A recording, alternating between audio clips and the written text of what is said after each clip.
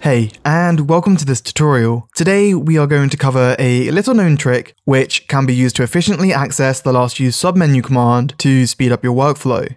You may or may not know, but to repeat the last command, we can just hit the G key on the keyboard. That's all well and good for precisely the last action you did, but let me show you another way to work with this example. Let me just go ahead and make a cube, and I will just select a face, and head up to Edit Mesh, Extrude, and just drag it up a little bit like so. And maybe if we go up to Mesh, Smooth, we can get this beautiful result like so. Cool, so we've performed two commands, Extrude and then Smooth. Extrude is stored under the Edit Mesh, and Smooth is stored just under the Mesh menu. To perform these commands again, we can just middle mouse click on the menu drop down wherever that tool is stored. And we can keep doing this until our hearts are content.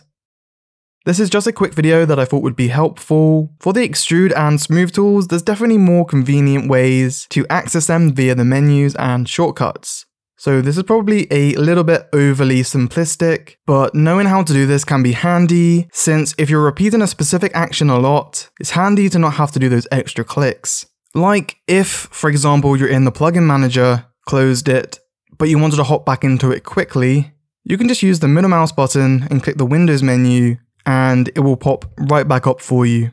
If you like my content and find it helpful, supporting the channel on Patreon will help me to continue to bring you the content you enjoy.